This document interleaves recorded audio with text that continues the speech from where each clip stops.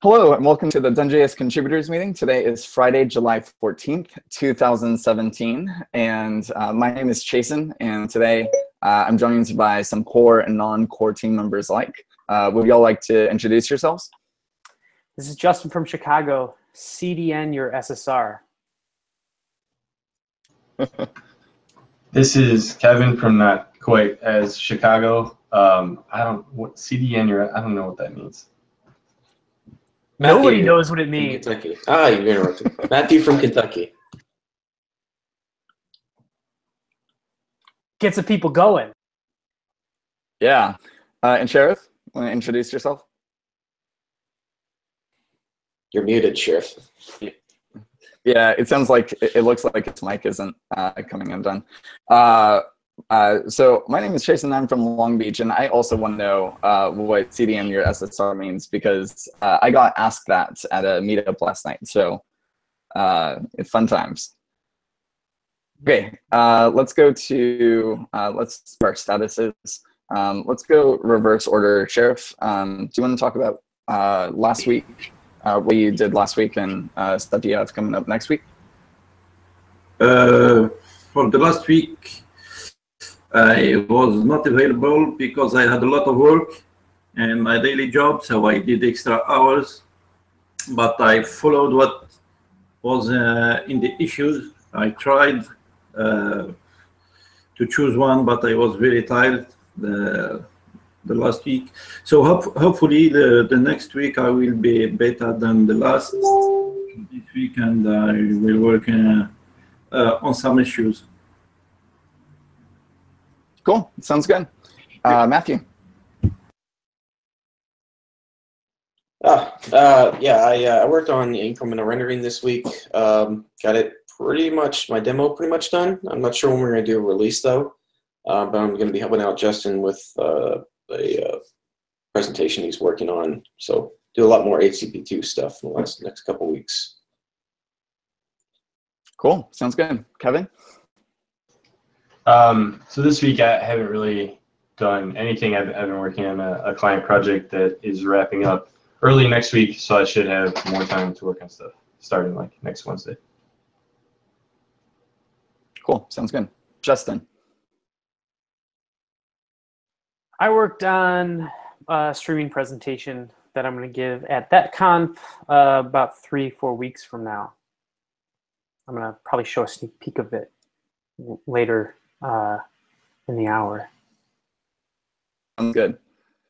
All right, and then so a week ago, I released DoneJS 1.0.1 with npm 5 support. You can upgrade by running npm install -g to update. Launched search on CanJS.com, so now in the black bar on the left-hand side, there's a little search field. You can search for stuff. Check it out if you haven't used it already. Last night I presented at JavaScript LA. Video was recorded, so I'll post a link in all of the places once that's up on YouTube.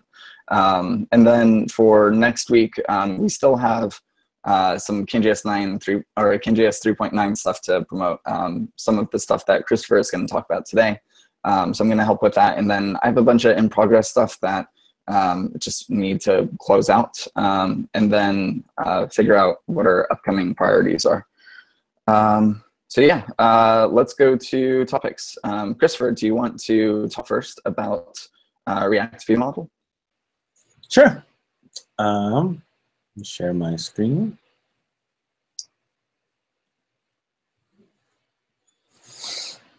Nope. You can see? Yep. Perfect. So the way React View Models works is you have a view model that fits the normal CanJS stash method, except you plug it into a React component instead of a stash component. And you still get the same auto re-rendering when the view model changes. You still get the observations. So there's two different ways to use it.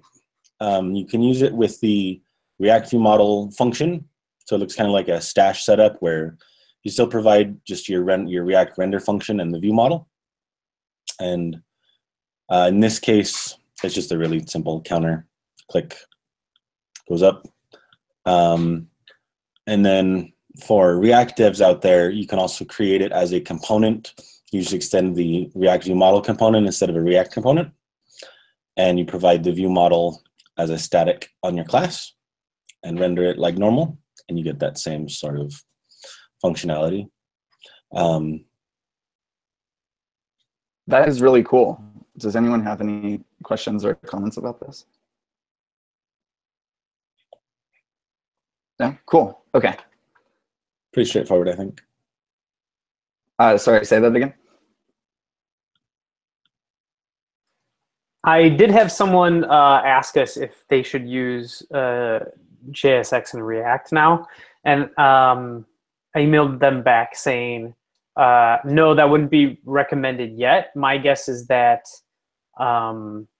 this is currently like kind of an experiment within Bitovi. I mean, definitely try it out. I mean, if you're willing, if you want to try something new and that kind of thing, try it out. It's not like our preferred path.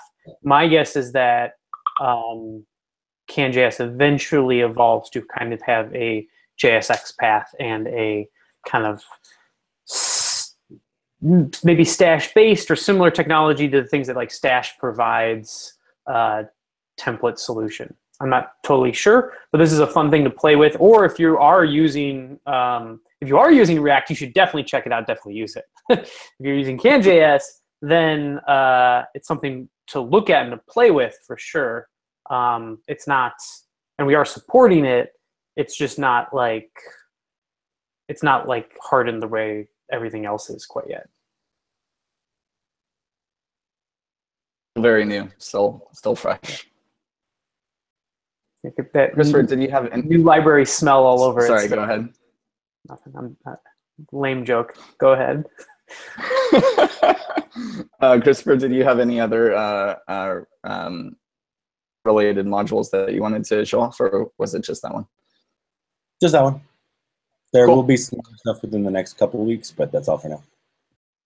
Cool. Sounds great. Any other questions or comments before we move on? Bianca, would you like to talk about indie JSON streams and some stuff you've published and all of the cool stuff you've been working on recently? Sure, absolutely. Thanks, Jason. So I'm Bianca. I'm a JavaScript developer here at Bitovi.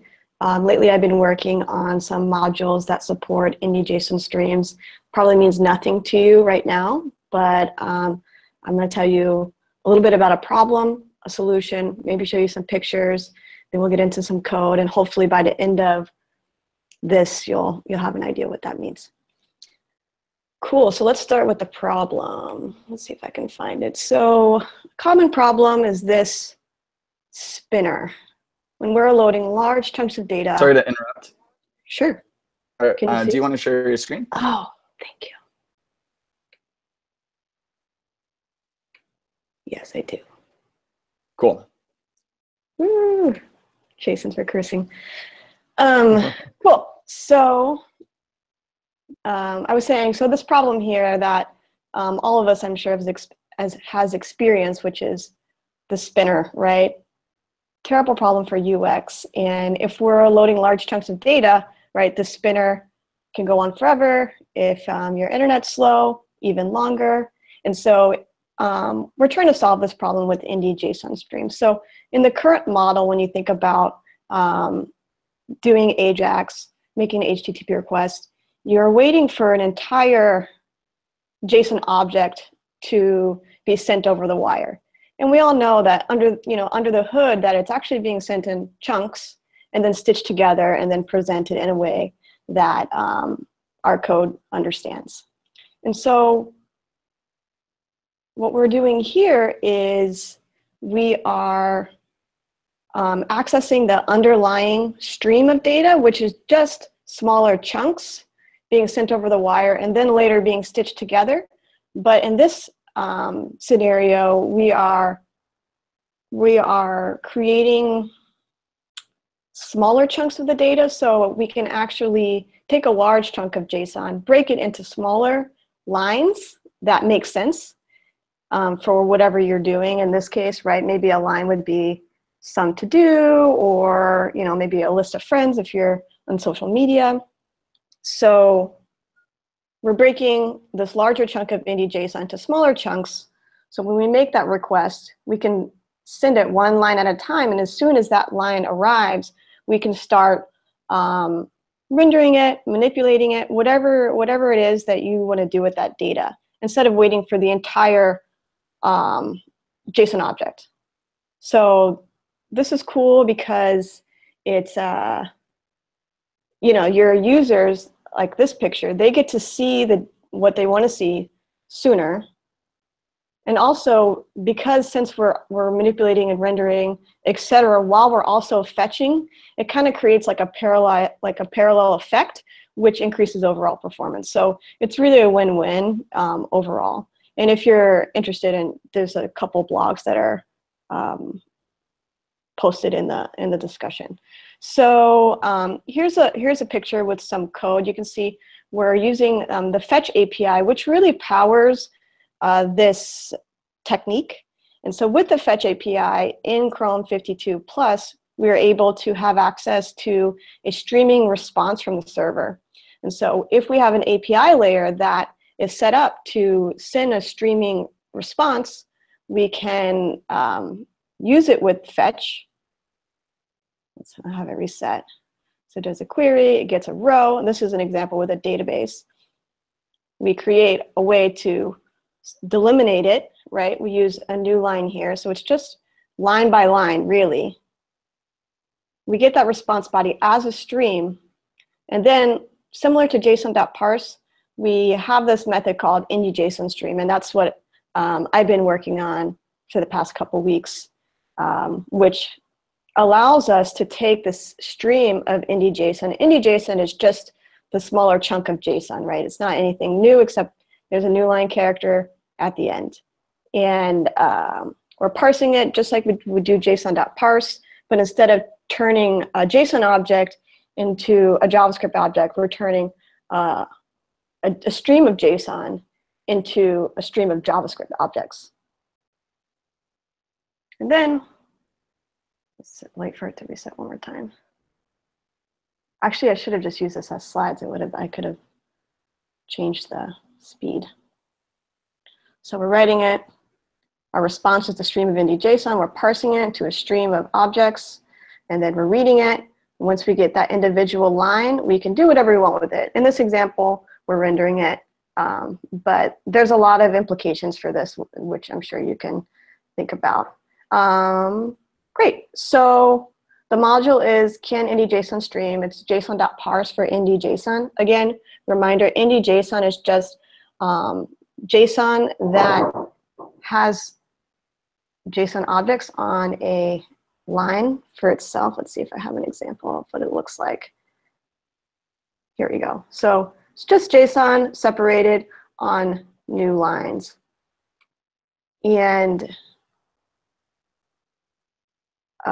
so json.parse for Indy.json, it returns a readable stream of JavaScript objects, which you can use, you can get crazy with it. So we have an example with async await, also using promises.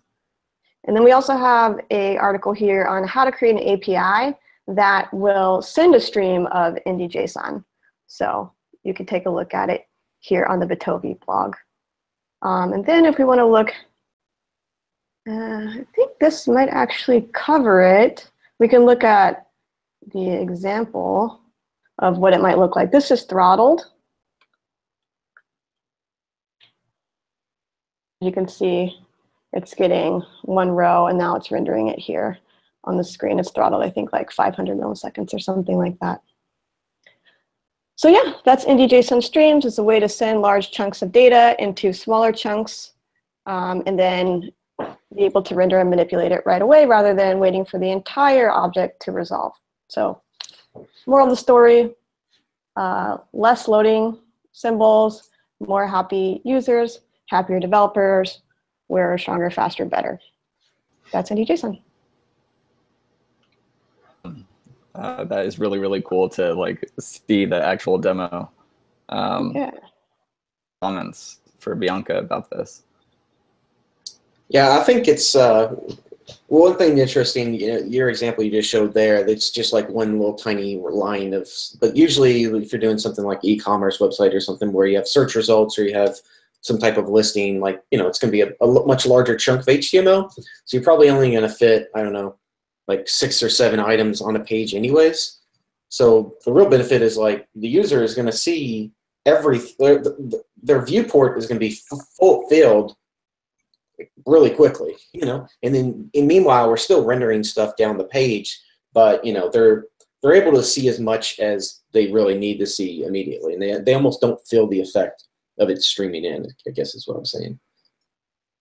Yeah, I thought that was a great point that you made about how one cool thing about this is how you're kind of breaking up the work involved, where instead of if you wait to 100 items to load and then render it, you're doing a lot of work when you render all those things. But here we're just kind of incrementally doing it, which is pretty cool. Yeah, thanks. I'm pretty excited about it. I think Justin is too. Is Justin also going to talk about this today? No? No. A slice of it, but not. I show it how it fits into a broader picture. Cool. So I have a question about that last example, the glitch that you showed. You said it's being throttled. Where is it being throttled? Like on the server. On the server. Yeah. Okay, so it waits 500 milliseconds. That would be. Yeah, there's a set interval in there, just to slow it down so we can see what's actually going on.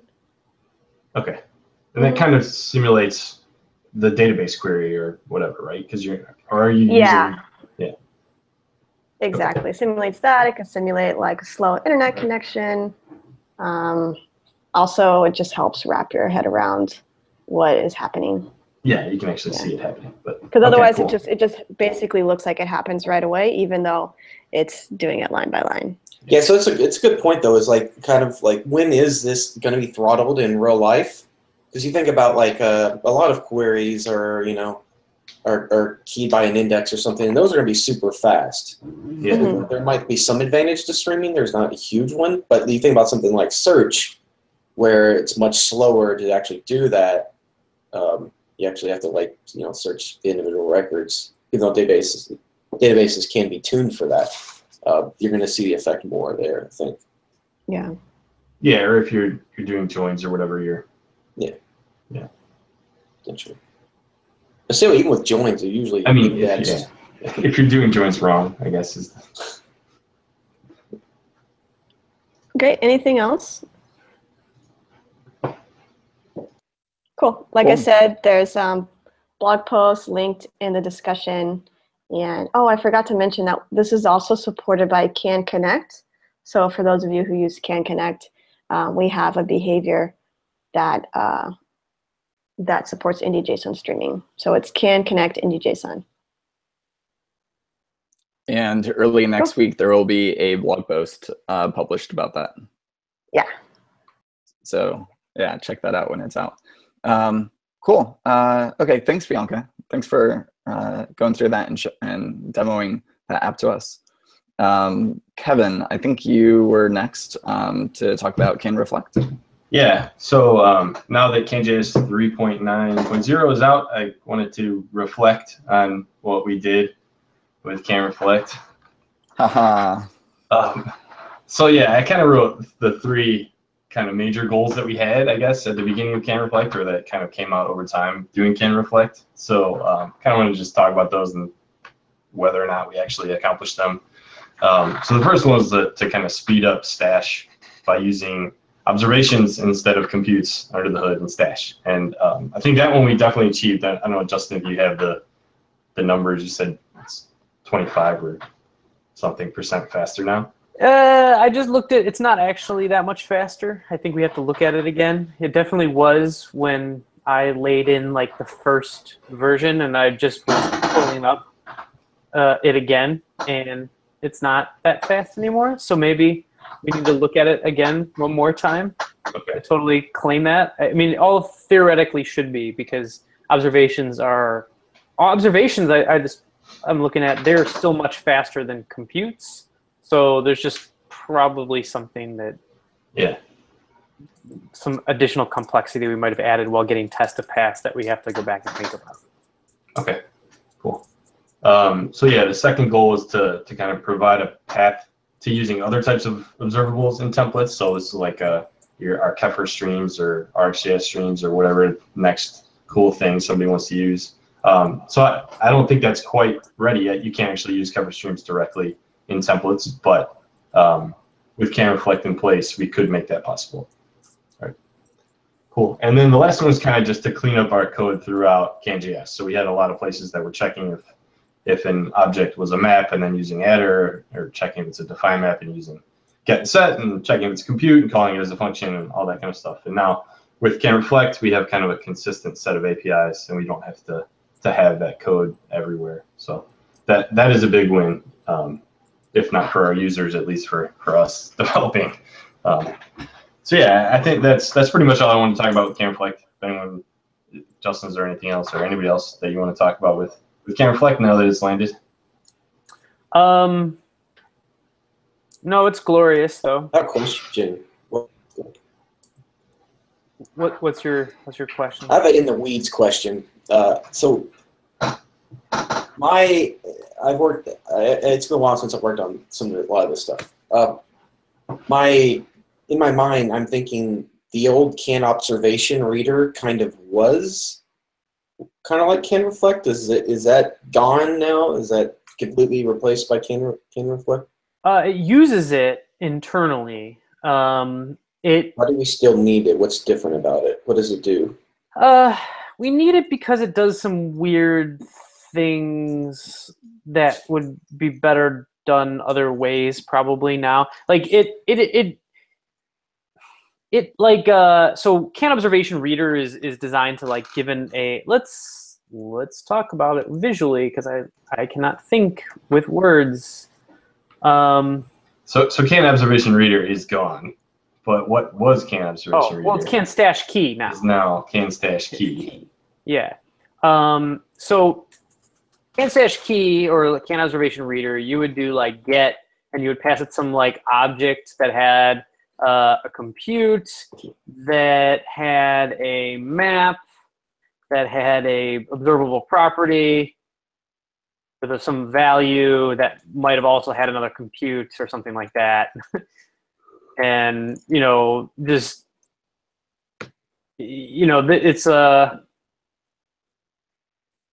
let's just say the compute had that, right? Like it's the idea was that you'd pass it that, and then you would be able to pass it something like, well, I want to read whatever's at the compute of that object, then I want to read the prop, then I want to read compute 2. And what it was supposed to be smart enough to do was say, like, well, okay, we see a normal object here. I can read the normal object's property.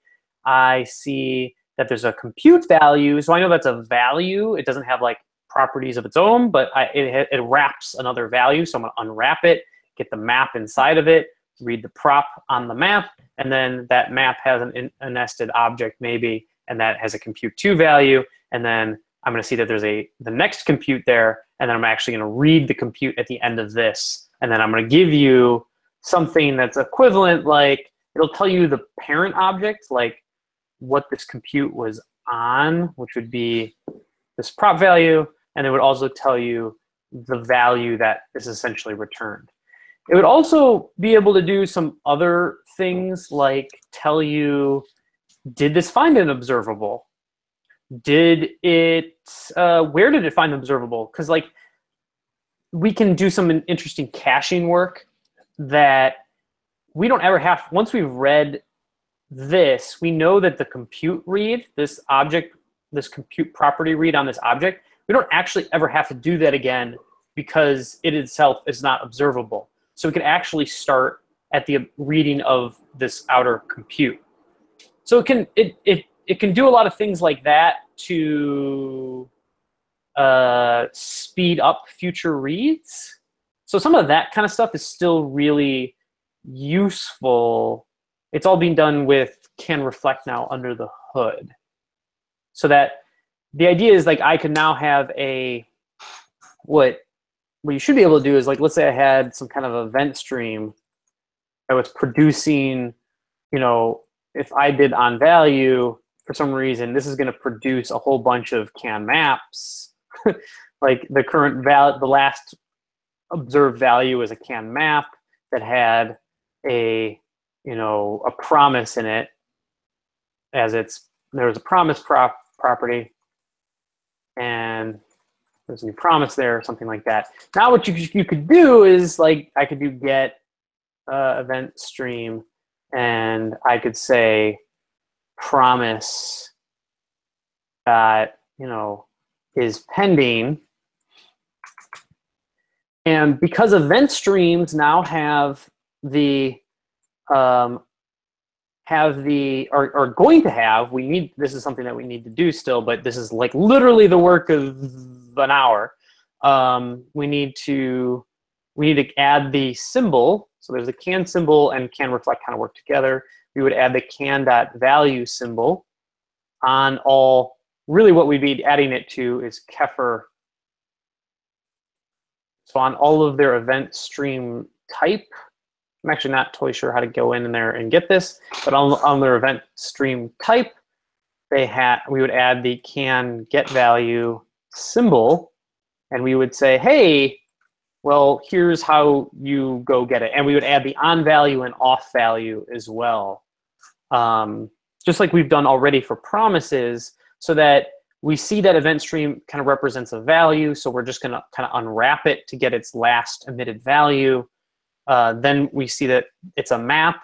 We know how to read the get key value on map types to read whatever promise is. And then we've also decorated promises, so they have get key value for things like is pending, is resolved, is rejected, value, and reason. So that's why if you had a event stream in your template, you should just be able to write stuff like event stream promise that is pending. Now this right here is part of the reason why I really like, you know, I feel like I want some kind of JSX-ish alternative. I really like JSX, but I also like the ability to use data types that are event emitters that don't actually have like a real like is pending, or in this case event streams don't actually have a like permanent value, but treat it as if it does just for the purposes of the template, because that's super hella convenient, if you know what I mean. I kind of don't. I don't know what you mean, because how is an event stream ever pending? How is it ever pending? Well, this is the event stream's last item, what its last value was. It might have emitted last a map that has a promise in it that is pending. This is a crazy example here. Like, this is an example that you probably wouldn't see in real life. More likely, you have an event stream that's like, hey, I want I want an event stream. You do want to be able to get the last value from an event stream. Yes, almost always, right? If the event stream is being used to render to the template, you almost always have to do that. In a JSX world or a React world, what you do is like you're listening to like you have your, let's just say there was a number, right? It was just producing like the number of times you clicked on a button. In this button click stream, in JSX world, you do something, or like React world, you would listen to it, and then you're going to call like, you know, set state with like your button click count, and then you do, you know, here's your value, and you're going to always call set state with really, you're going to change, you know, you're going to mutate, you're going to merge this into your old state, this new button click count, and when your stream changes, and you're always going to have to kind of prepare this value for the template, right? And that's because JSX is, you know, it's just transpiling mostly to JavaScript reads. But if we had JSX transpile to something more like, you know, for everything that it saw like this, you know, that kind of thing. If you had your div and you had whatever, if we had it transpile for our version of it to something more like div, you know, we could even make it like, you know, well, you create an element here, but I'm just going to do it as like the old string form. But this is, you know, you would do it more like, is it, if you're using H or something hyperscript, it would be like div, and then is it just an array in here? And then here you would do something like what I would want is, because this whole thing would be wrapped by a compute, you would have something more like read event stream promise that is pending. Okay, can you scroll that into view more? Yep. Right. So this would always like use our can reflect to be able, so that you don't have to do this boilerplate all the time of converting your streams or whatever to values like on your state. You could just have streams as part of your state. You could have promises as part of your state. You don't need to expose like the is pending, rejected, blah blah blah blah blah on your state. Like, nope, that's just, that can be there. You can treat that as normal data. You don't always have to get it into plain JavaScript object world for it to be like used in the template. And that's a big advantage, I think, that like our template engine has, that I would like to keep. I think it's cool. I wonder how you would do that, but I think you would have to add a new transpiling rule to just say like this stuff, instead any dot operator gets transpiled to something more like this. Just everything goes through read. Yep, everything goes through read. So yeah, the one thing you mentioned, we have this can reflect promise library that adds this kind of stuff, adds is pending and the other is resolved, all those to promises. We should be able to use that now in React View Model. I don't know if Christopher, you tried that out. I know you were asking about this a while back, how to make that stuff work. How Christopher was asking? Yeah. The only way that Christopher would have to do that would be right now, until we have something like, I mean, he could use, I think can stash key is kind of gross to use right now. It's like, I think there's like a get function, so you could just do that key.get, and you could literally just do this kind of thing inside like that. So if you had a promise, you could just do your is pending. The reflect way of doing it would be more to do something like div can reflect get key value, which we wanted these things to be kind of long and terse. So you do your promise and then is pending this way. And that way it's going to read the is pending in an observable, because this is really like a virtual value. It's not a value that actually exists on the promise. It's like something we're decorating the promise with if you're using reflect. So you would have to go through this, but I think we can just make it easier this way. You know, there already is like a low dash get, you know, and that's basically what the idea is. This is very similar to that, but it can work with like virtual values that will only really exist if you're binding to them and things like that. So what is can reflect promise? Can reflect, go ahead. No, it's okay. Go ahead. Can reflect promise is essentially us decorating promises with these methods, these virtual you're doing there. Okay. symbols on promises, so that this kind of thing works. This used to be done by can observation reader. Yeah, but now can observation reader is supposed to work on generic against the generic can reflect API. In some ways, what can observation reader, what a better thing would be is can reflect. There would just be like can reflect, or like some kind of project based on can reflect that's like get nested value, and you pass it anything, and you just start doing whatever, and it does the same kind of thing. Right? We could just create this really could a version of this be brought into can reflect. The only difference is can key does all of those, does a few additional performance optimizations that, and exposes some data that you wouldn't want it to do. Also, one final thing it can do is, let's say that you're actually, this resolves to a function. Key can bind on its parent for you. That's why it also can provide the parent for you. But you can tell key like, well, if this thing is going to give me a function, make sure it's contextually bound, because I typically want to then just be able to call it, you know, with some arguments, and I want the context to be right. So AASF is being called with its this as whatever ASDF is. So key can do a few fancy things like that. That's kind of why I think it should be its own project. Maybe it's called can stash key, but I could really see like a, you know, can reflect key kind of project that is not quite as heavily designed for just solving stashes problems.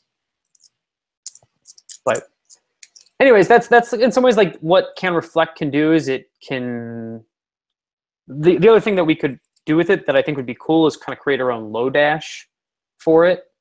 That like Lodash right now doesn't support, like if you do assign, I'm almost 100% positive you can't do like new map. You can't like assign two maps. I'm positive you can't like assign an object to a map, right? Or like a map to an object. Pretty sure you can't do these things. With can reflect, because we can decorate any type to have like, well, here's how you read its actual like, well, we consider enumerable properties. Maps, the things stored on a map aren't actually considered enumerable properties by JavaScript, but we could decorate it so that they would, so that, you know, hey, I want to loop over this its own properties and this its own properties, and be able to copy them by using get and set over here. Or if it was just an object, it knows how to do it. That's kind of what Reflect's job is to kind of provide across a huge swath of types, expose their capabilities so they can work together.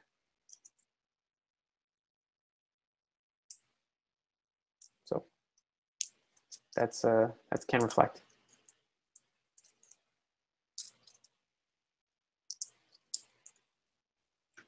Any other questions or comments? No? Cool. Did anyone have anything else that they wanted to talk about or present before we go? Yeah, I just wanted to show a sneak preview of one part of the presentation that I'm working on. Cool. Just to get all the DoneJS fanboys and girls a little taste of something cool before everybody else in Wisconsin Dells does. So the crux of my presentation is just how we're improving performance, and part of this is what Bianca talked about, and then the rest of this is stuff that Matthew's been working on. But I'm going to take credit because that's what you get to do when you're the boss. The general JavaScript application loads like this. Can you all see my screen? Because I can't see you right now. Yes, and I presented you to everyone. Yeah. And I can't tell if that joke about me being the boss landed. I'm just going to assume yes. All right. So I wish I could show my mouse, but it won't. The software won't let me. But you know, you by the way, you can. I can't see my mouse. That's really weird.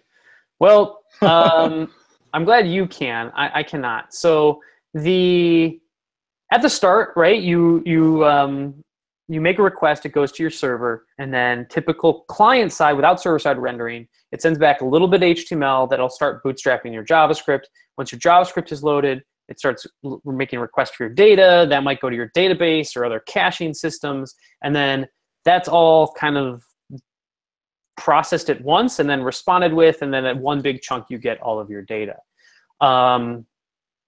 What we're going to present is kind of like is in some ways a unified theory of optimal performance in kind of one of these future technologies like HTTP to push, fetch, streams, all of that stuff lands in enough browsers to be worth it.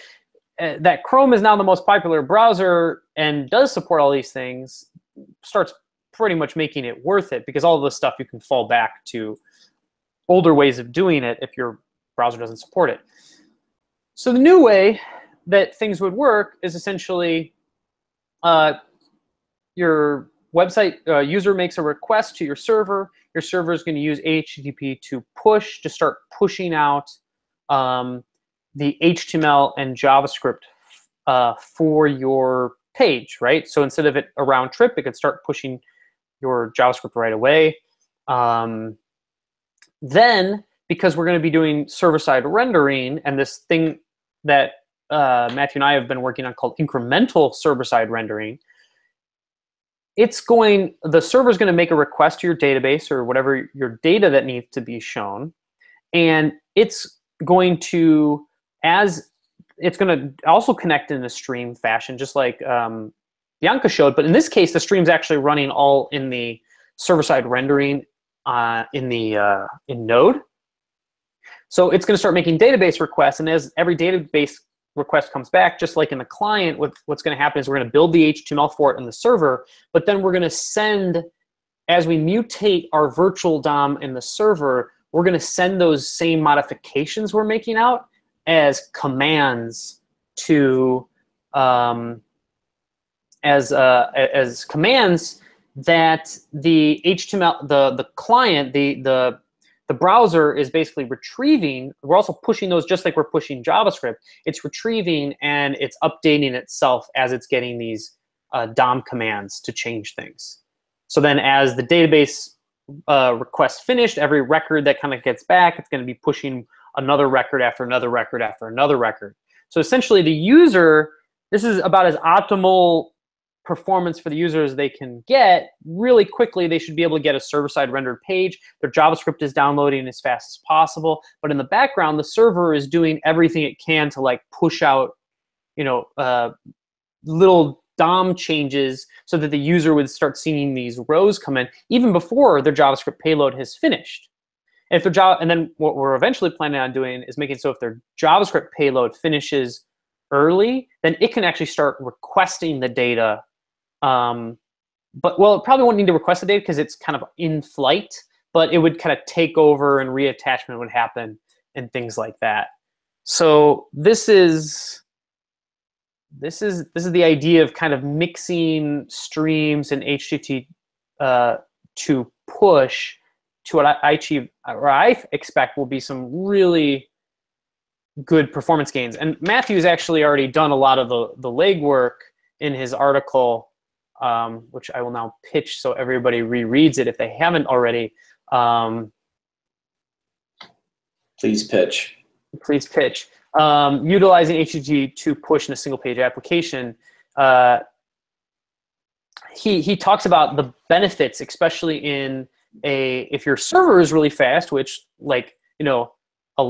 generally speaking, most companies that are successful at least have the budget to really get their server performance is quite good, and they can even get good data. But on a really slow connection, this technique, especially with big JavaScript payloads that take a while to get to the client and start things, can really pay off.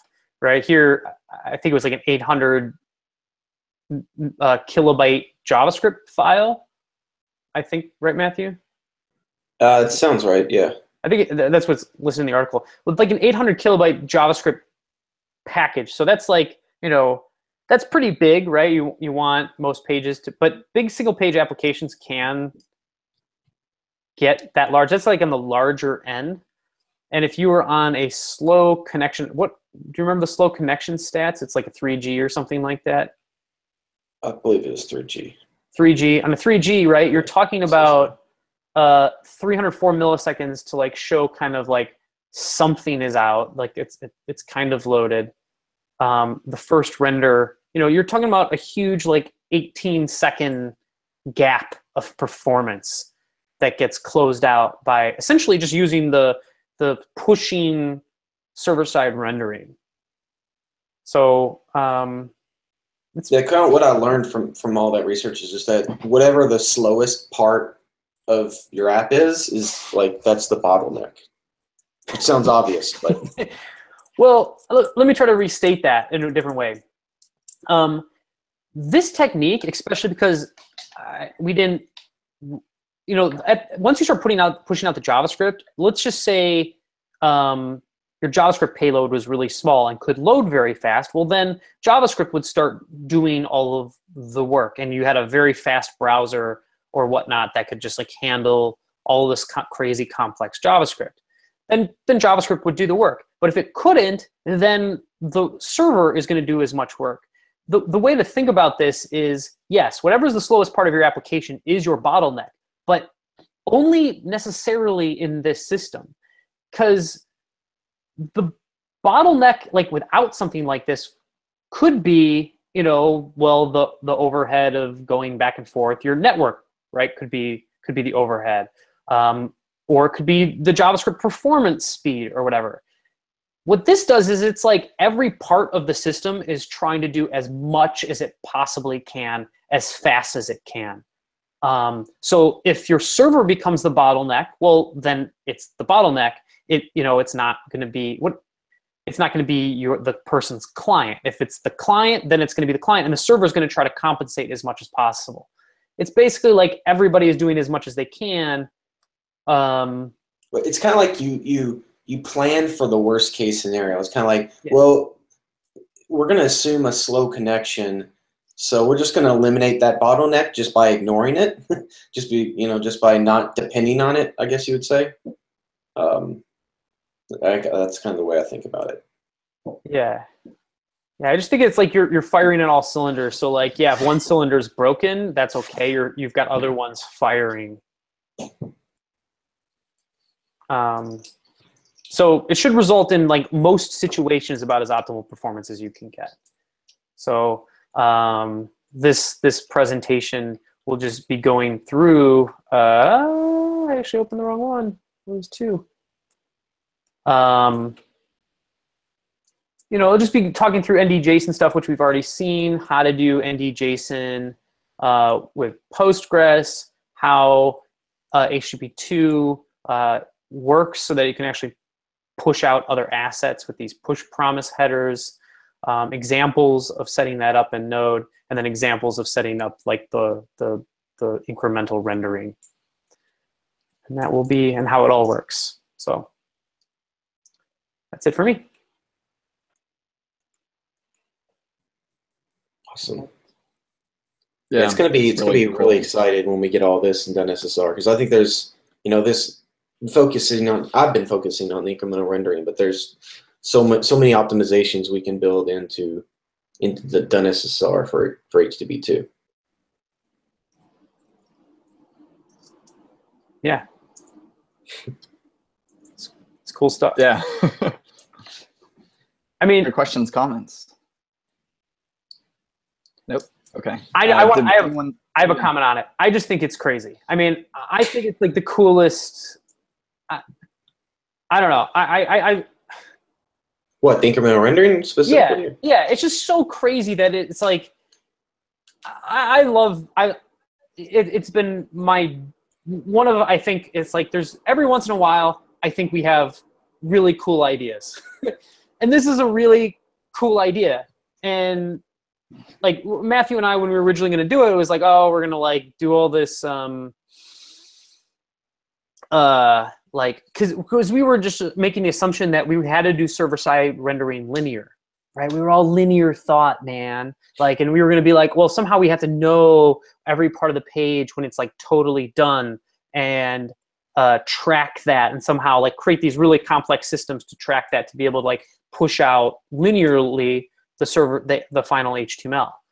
And then just like a crazy thought, because we were talking about HTTP2 push, and it's like we were talking about fetch, and fetch can like, get streams.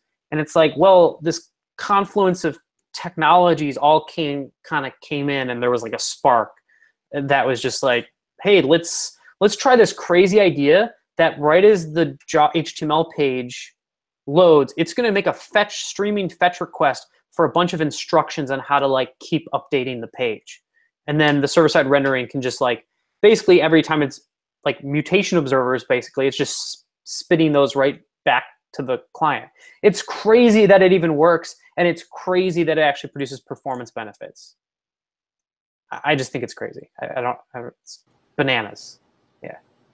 Do you think the people who created these APIs or specs for these APIs had this in mind, or knew that they would work together?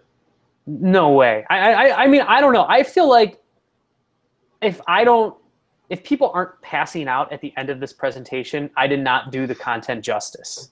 Because it's just that, it's like that crazy and that cool to me. I don't know. But we all love our babies, so. It is really cool. Cool. Anything else? Do you think this? Do you think this would be faster than like the other streaming technique? It's definitely a lot simpler. It's much easier. I think it has some advantages in that I don't know if it necessarily. I think it has some advantages in that you don't lock up because, like, you know, a lot of times you're not dependent on page architecture, right? The other streaming technique, like, let's say you had a page and you had a list of products, but you had person's cart in the header and it had like a little number that was like saying 10 items in their cart. And let's just say the page, like the number of products in a search result page, that's like super hella fast because that could be cached, but you can't really cache the person's session information as easily or whatever. Well, in this case, then absolutely it would be faster because what we would have had to do in the old way is we'd have to see, like, we're rendering the header, and then the header has that number in it. We have to wait till that number gets back before we can start rendering the product information. Yeah, you definitely have to consider streaming in like the design of your pages. Yeah, so sure. The other way to do it would be to force it on users and like, hey, user, you need to know what's fast and what's not fast, and you have to like compensate for that. So yeah, it's possible the other one could be faster because it's just like a kind of a single sweep, and it's just like it's not sending out instructions. For sure, it could be faster because our client is making that connection, and there's overhead there. About the session thing. That's, even though I have an example app that does that. That's the point, I guess, is that that's a big reason we changed it. It doesn't prefer top stuff over, like, everything's equal, I guess, is the advantage. Yeah, so many apps are built like that, right? Where you have like your cart icon in the header, and even on pages that aren't showing search results, you know, on pages that are just it's like, welcome Justin, the user. Like your about page, and it has the cart in the top or whatever. So it's good in that regard, maybe because I worked on it. The disadvantage would be that browser support.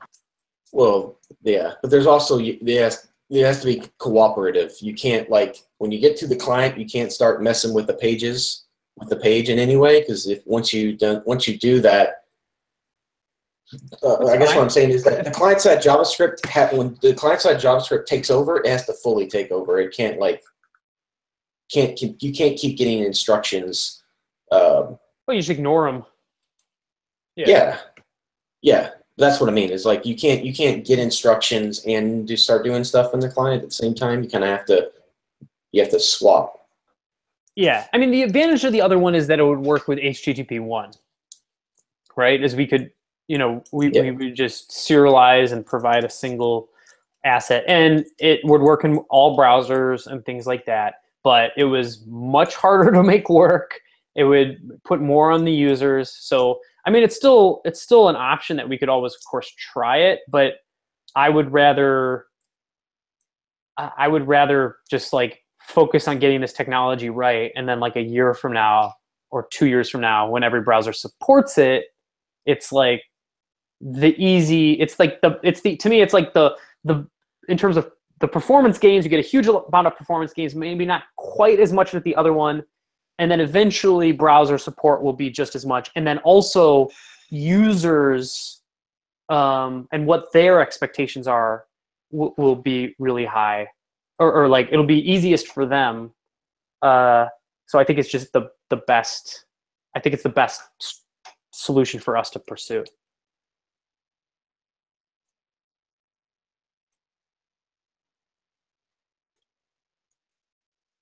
Cool. All right. Cool. Thanks, Justin. Saw some comments in the Batovi Slack that you killed it today. I would agree. Actually, everyone had some really cool stuff to talk about. So thank you to everyone that presented. Anyone have anything before we go? Nope.